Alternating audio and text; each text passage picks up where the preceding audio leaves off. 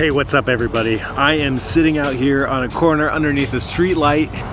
I seriously think that someone's gonna call the cops on me because I'm like 3 blocks away from my house.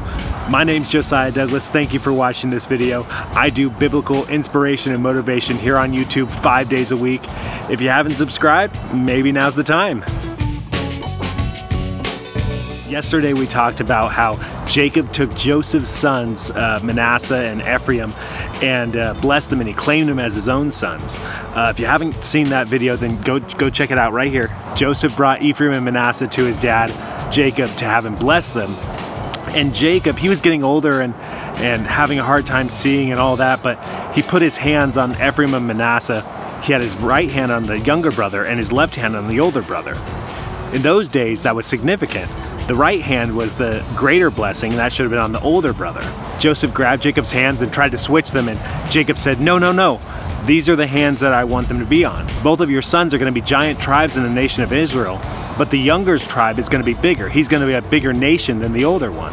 It's funny to think about things like that, because was it just a regular prophecy where God was telling Jacob that that's how it was going to be? Or did it happen that way because Jacob said that over them? The things that you say, you need to take them seriously. Your words have power. When Jacob blessed the younger brother, he became what he said he would be. Yeah, it might have just been God speaking through him and saying that the younger was going to be bigger. But then again, maybe it was that blessing from Jacob that actually caused him to be bigger. Take your words seriously. They have power. You might be saying the words of God, or you might be causing the future to be shaped with your words. Thanks for watching. If you liked this video, hit the like button. If you didn't like it, hit the dislike button. It's up to you. Go ahead and hit subscribe if you haven't yet, and hit the bell. That way you get notifications every time I come out with a new video like this. Thank you guys.